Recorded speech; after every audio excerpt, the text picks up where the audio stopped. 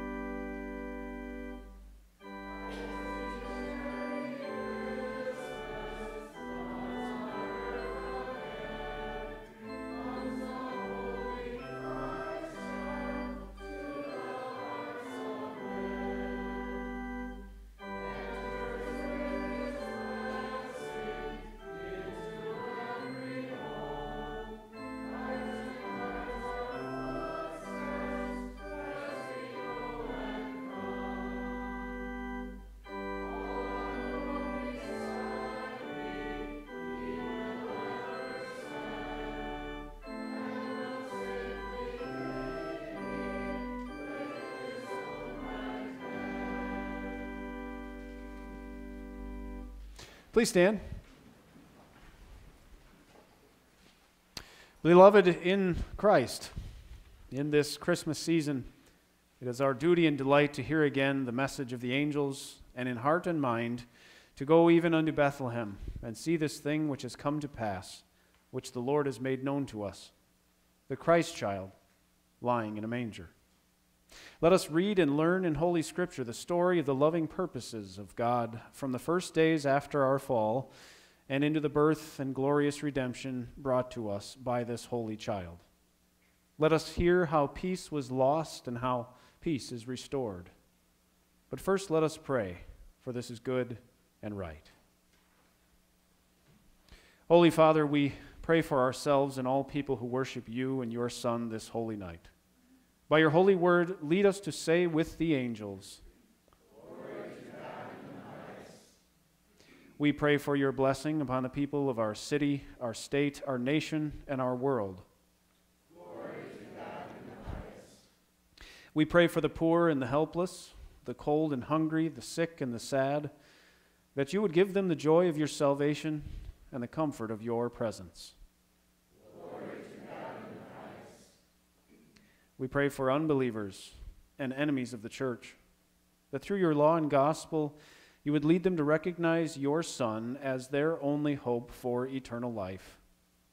Glory to God in the highest.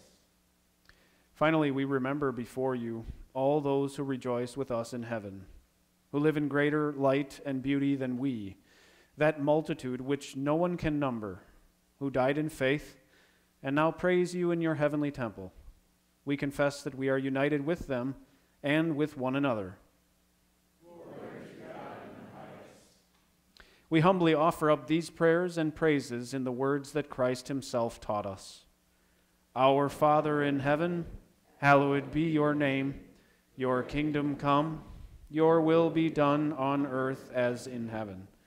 Give us today our daily bread. Forgive us our sins, as we forgive those who sin against us. Lead us not into temptation, but deliver us from evil. For the kingdom, the power, and the glory are yours, now and forever. Amen. You may be seated.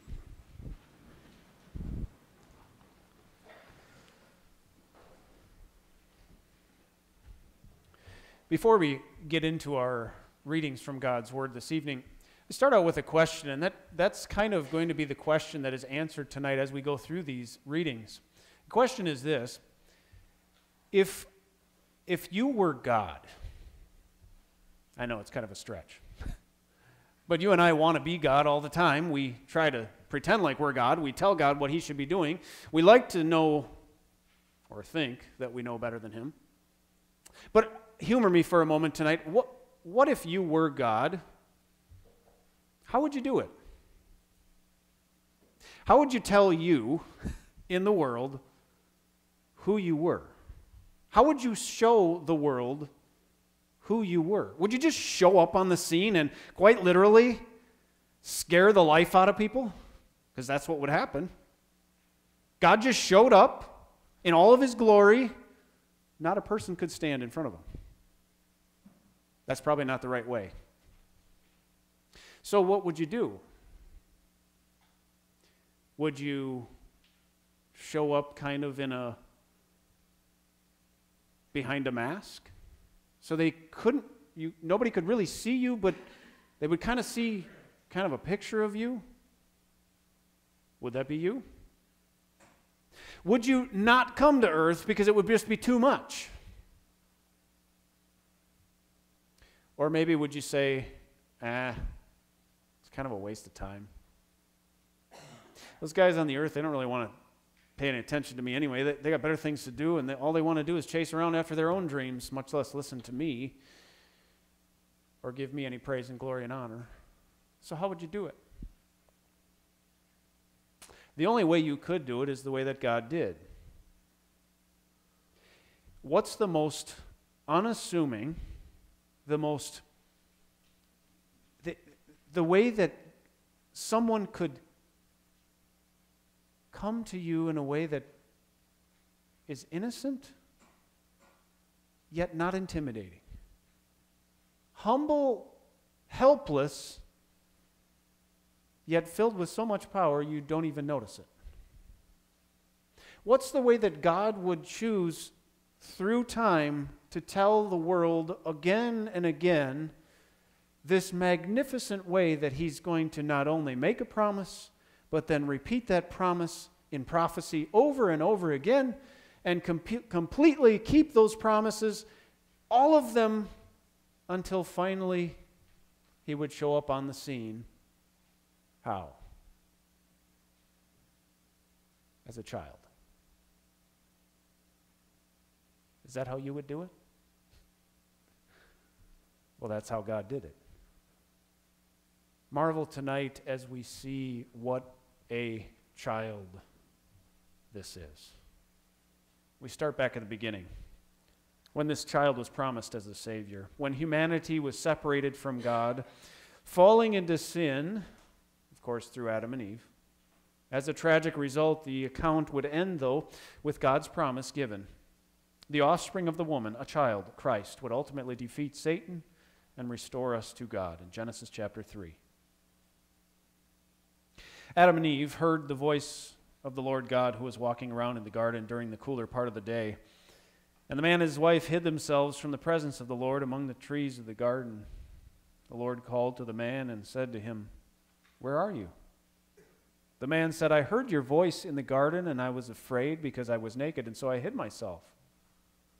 God said, "Who told you that you were naked? Have you eaten from the tree from which I commanded you not to eat?" The man said, "The woman you gave to be with me, she gave me fruit from the tree, and I ate it." The Lord God said to the woman, "What have you done?"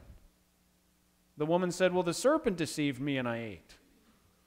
The Lord God said to the serpent, "Because you have done this, you are cursed more than all the livestock and more than every wild animal. You shall crawl on your belly, and you shall eat dust all the days of your life. I will put hostility between you and the woman, and between your seed and her seed.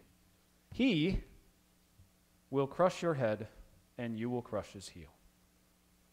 God's word. We'll continue with our first hymn. Now sing, we now rejoice.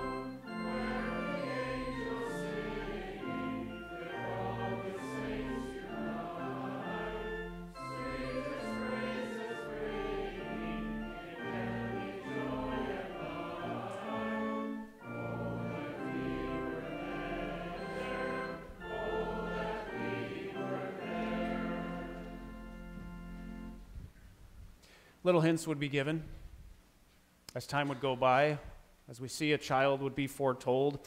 Symbolic language in Isaiah's 11th chapter describes that child, that gift. More than 700 years before he would come upon the scene, as we pay attention to the authority and the power that he brings, as a child even, we see that his rule extends over all the earth, and we note the blessings he brings. Isaiah chapter 11. A shoot will spring up from the stump of Jesse, and a branch from his roots will bear fruit. The Spirit of the Lord will rest on him, the Spirit of wisdom and understanding, the Spirit of counsel and might, the Spirit of knowledge and the fear of the Lord. He will be delighted with the fear of the Lord. He will not judge by what he sees with his eyes, nor will he render decisions based on what he hears with his ears. But with righteousness he will judge the poor, and he will render fair decisions in favor of the oppressed on the earth. He will strike the earth with the rod of his mouth, and with the breath of his lips he will put the wicked to death. Righteousness will be the belt around his waist, and faithfulness the belt around his hips. The wolf will dwell with the lamb, and the leopard will lie down with the young goat, the calf, the young lion, and the fattened calf together, and a little child will lead them. The cow and the bear will graze together, and their young ones will lie down together. The lion will eat straw like the cattle. The nursing child will play near a cobra's hole, and the weaned child will put his hand into a viper's den. They will not hurt or destroy anywhere on my holy mountain. For the earth will be full of the knowledge of the Lord as the waters cover the sea. This is God's word. We sing our next hymn, number 47.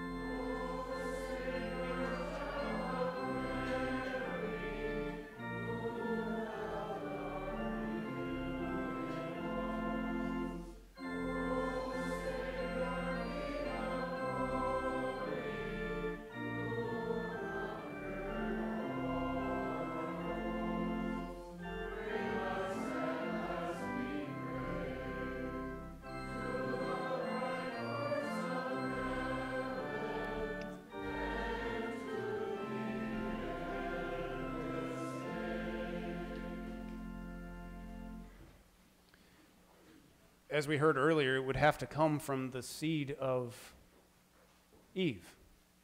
It would have to be someone from God's chosen people. A child would come from the nation of Israel.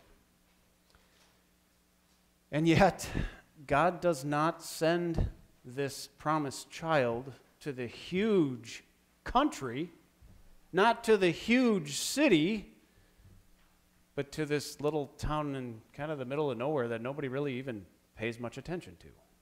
And he's so specific about it that you can't miss it. You can't say the prophet didn't tell you where this child would be born. You couldn't say that the prophecy wouldn't be talking about this Christ child, because even in Micah chapter 5, we see how specific the wonder of that fulfilled prophecy is, as he continues to convince you and me, people today, of the validity of this child as God's own son. Micah chapter 5. But you, Bethlehem Ephrathah, though you are small among the clans of Judah, from you will go out the one who will be the ruler for me in Israel. His goings forth are from the beginning, from the days of eternity. Therefore the Lord will give them up until the time when the woman who is in labor bears a child. Then the remaining survivors from his brothers will return to the people of Israel. He will stand and shepherd with the strength of the Lord, in the majesty of the name of the Lord his God. They will dwell securely, for at that time he will be great to the ends of the earth. This is the word of our God. Our choir continues with Late at Night.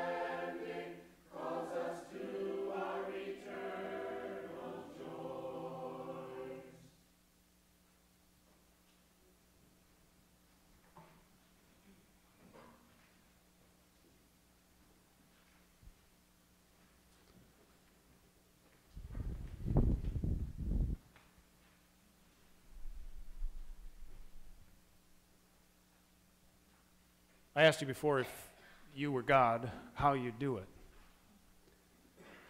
In order for God to come to this earth, it would only make sense that he would have to do a miracle in order for him to have anything to do with us. It's impossible for sinners to be in the presence of a holy God. This we know from the Scriptures. So if God's going to do that, it would only make perfect and logical sense that he would have to do a miracle. He would have to become one of us. And he would have to be born in such a way that would be beyond our understanding. We say he's conceived in a Virgin Mary by the Holy Spirit. We make this claim not because it's believable in our minds, not because it's how we do it, but because this is how God chose to bless the world with this gift. And then we, like Mary, humbly accept it through faith. The child comes through a miracle in Luke chapter 1, verses 26 through 38. In the 6th month, that is the 6th month of Elizabeth's pregnancy, the angel Gabriel was sent from God to a town of Galilee named Nazareth to a virgin pledged in marriage to a man whose name was Joseph of the house of David. The virgin's name was Mary, and the angel went to her and said, "Greetings, you who are highly favored. The Lord is with you. Blessed are you among women." But she was greatly troubled by the statement and was wondering what kind of greeting this could be. The angel said to her, "Do not be afraid, Mary, because you have found favor with God.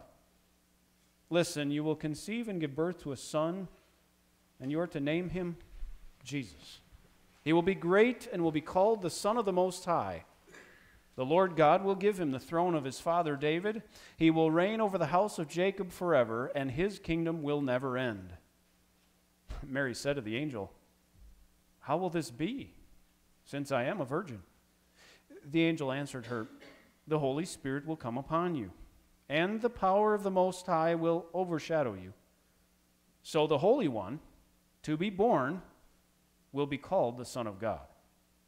Listen, Elizabeth, your relative, has also conceived a son in her old age, even though she was called barren. And this is her 6th month. For nothing will be impossible for God. Then Mary said, "See, I am the Lord's servant. May it happen to me as you have said." Then the angel left her. These are God's words. Our next song will be sung by a soloist. "My soul will magnify the Lord."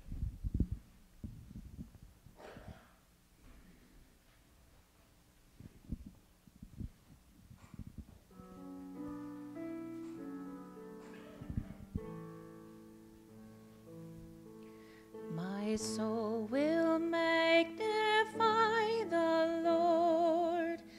I rejoice in God, my Savior, in the wonder of his favor.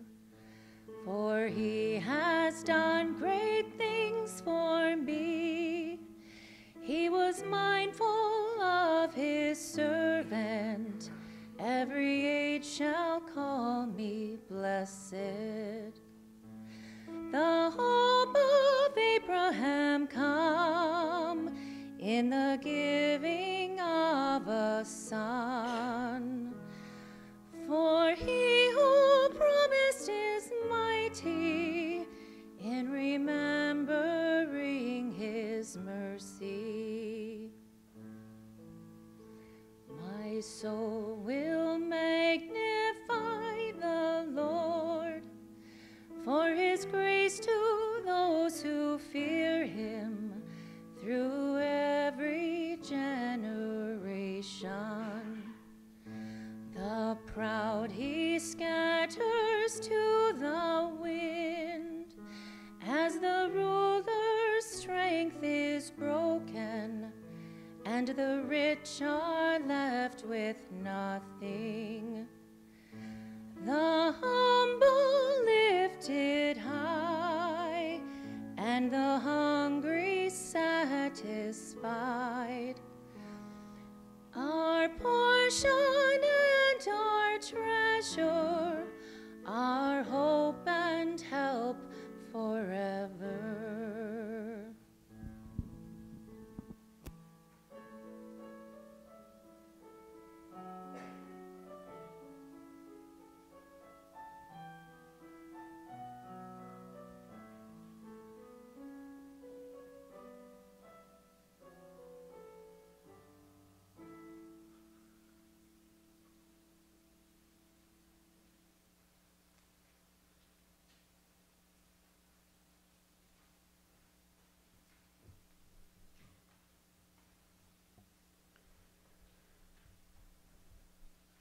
if God is going to have any kind of relationship with us, he's going to have to do something and move in our direction because we are powerless and impotent to be able to do so toward him. In fact, we by nature don't even want to. And so if God's going to show his desire to save us, he's going to put it in words and promise and prophecy, then he's also going to put it in the flesh. He's going to be that Emmanuel. By the way, this is the only, if you want to call it religion, where God comes to you. Every other religion says you need to go and find God. You need to work your way to God, not the true God. His name means Emmanuel. He comes as a child to be with us. Matthew 1, verses 18 through 25. This is how the birth of Jesus Christ took place. His mother Mary was pledged in marriage to Joseph. Before they came together, she was found to be with child by the Holy Spirit. Joseph, her husband, was a righteous man and did not want to disgrace her, so he decided to divorce her privately. As he was considering these things, an angel of the Lord suddenly appeared to him in a dream and said, "Joseph, son of David, do not be afraid to take Mary home as your wife, because the child conceived in her is from the Holy Spirit. She will give birth to a son, and you are to give him the name Jesus, because he will save his people from their sins."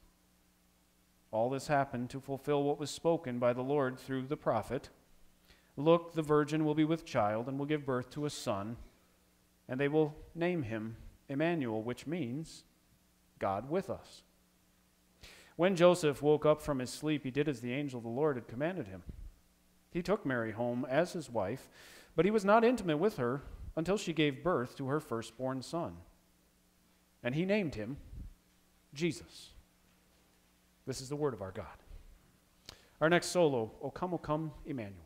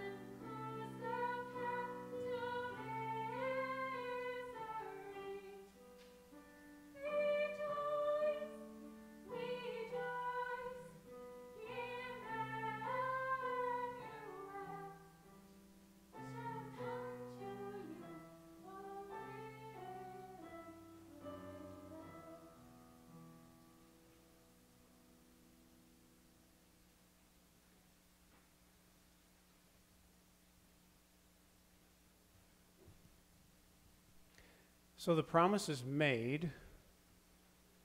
The prophecy has been foretold.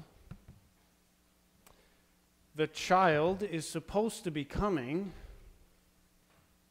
Now, how do you arrange everything? How do you make sure that all the prophecy happens?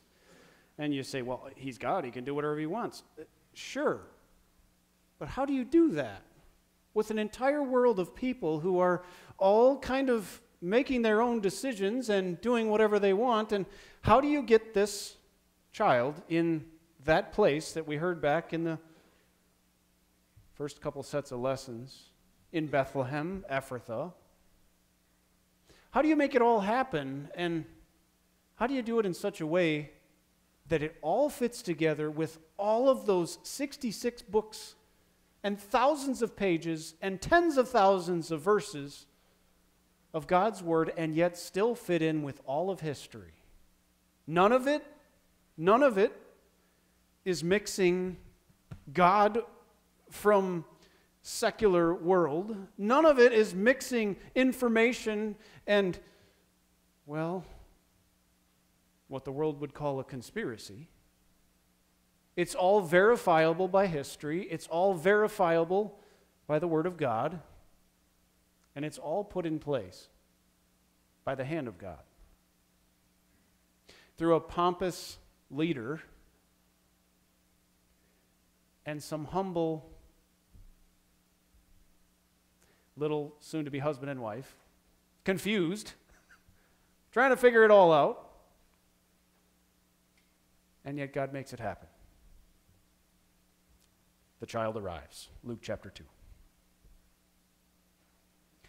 In those days, a decree went out from Caesar Augustus that all the world should be registered. This was the first census taken while Quirinius was governing Syria, and everyone went to register, each to his own town. And Joseph also went up from Galilee, out of the town of Nazareth, into Judea to the town of David, which is called Bethlehem, because he was from the house and family line of David. He went to be registered with Mary, his wife, who was pledged to him in marriage and was expecting a child. And so it was that while they were there, the time came for her to give birth. And she gave birth to her firstborn son, wrapped him in swaddling cloths, and laid him in a manger because there was no room for them in the inn. These are God's words. Let's sing Away in a Manger, hymn number 68.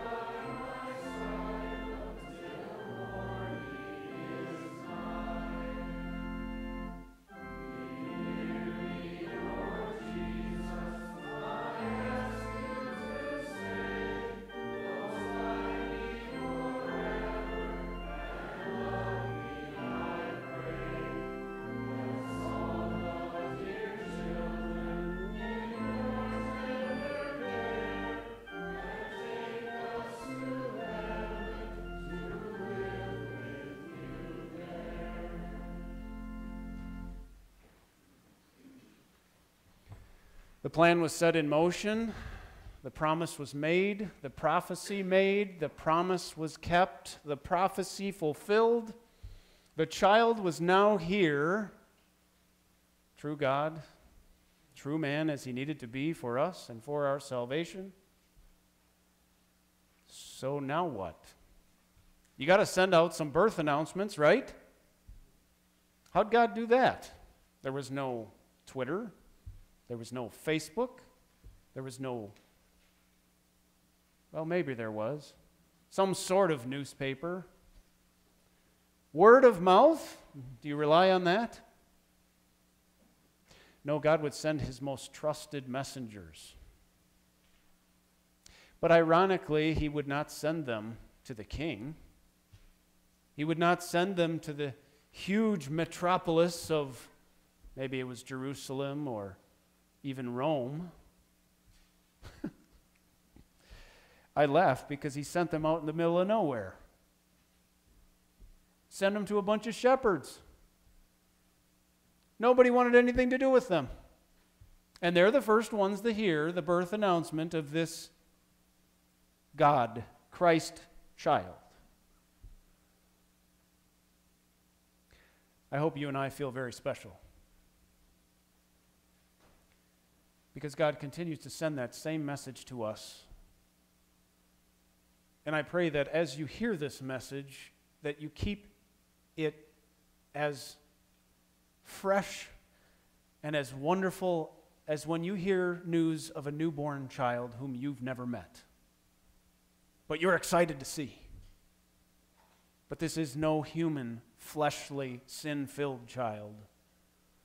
This is none other than the sinless Savior of the world, sent to fulfill the Father's plan, which includes you and me, which includes a reason to celebrate and a reason to rejoice, just like the angels, just like the shepherds, just like the birth of this child continually leads us to celebrate, not just tonight or tomorrow or maybe a year from now on this date, a reason to celebrate always.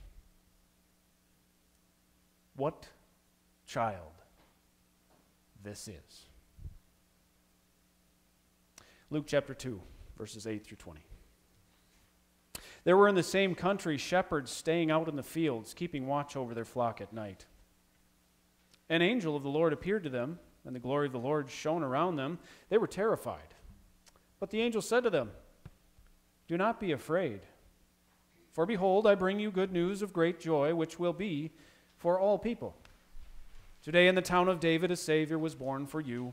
He is Christ the Lord. And this will be a sign for you. You will find a baby, wrapped in swaddling cloths and lying in a manger." Suddenly there was with the angel a multitude from the heavenly army, praising God and saying, "Glory to God in the highest, and on earth peace, goodwill toward mankind."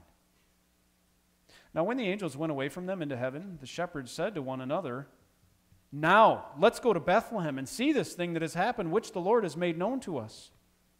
So they hurried off. They found Mary and Joseph and the baby who was lying in the manger.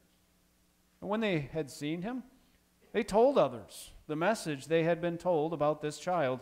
And all who heard it were amazed by what the shepherds said to them. But Mary treasured up all these things, pondering them in her heart. And the shepherds returned, glorifying and praising God for all the things that they had heard and seen, which were just as they had been told. These are God's words. Let's sing with the angels as we sing hymn 61, "Hark the Herald Angels Sing."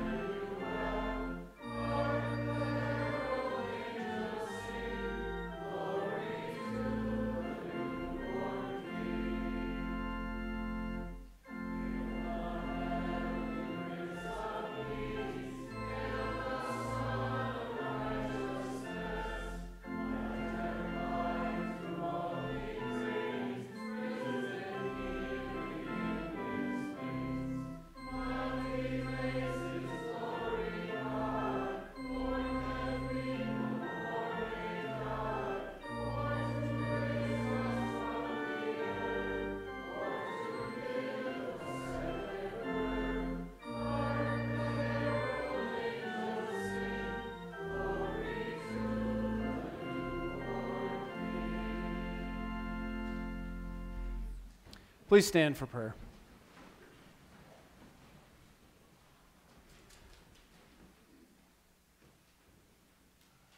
O God, who makes us glad with the yearly remembrance of the birth of your only Son, Jesus Christ, grant that as we joyfully receive him as our Redeemer, so may we also behold him with sure confidence when he shall come to be our judge, who lives and reigns with you and the Holy Spirit, one God, now and forever. Amen. May he who by his incarnation gathered things earthly and heavenly into one, fill us with such joy that comes with the knowledge of the forgiveness of sins and the hope of eternal life. And the blessing of God Almighty, the Father, the Son, and the Holy Spirit be upon you and remain with you always. Amen. And we close with hymn 60, Silent Night.